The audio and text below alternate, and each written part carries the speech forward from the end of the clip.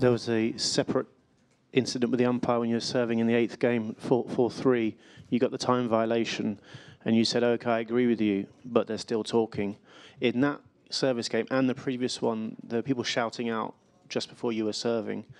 Was this distracting for you, and what were your thoughts on that? No, it's not distracting me if I have the chance to wait for it. That's all.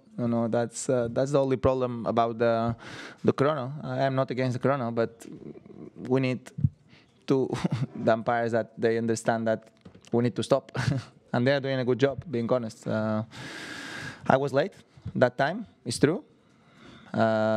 But I want to serve. I was, being honest, I was late in that serve that I received a warning. But I gonna serve on time if they was not if they will not talk. So I was trying to serve quick, but then they were still very loud out there. So okay, what I say to him or to her is.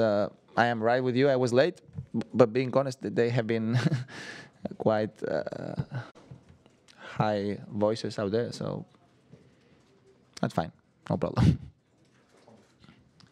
You're gonna. This would be number 12 you're looking for. This year you've won 11 here. No one ever thought that was going to happen to anybody ever.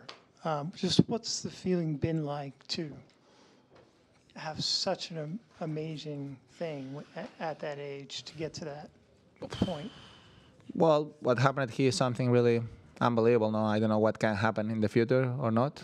I am trying my best to compete well and to give a chance to be where I am today. And now I'm gonna have a tough match against Kay or Benoit. So that's my that's my goal now. But of course. Yeah, 11 here already is something really unbelievable. I always say the same. Looks, I know, for most of you and even for me, looks so difficult to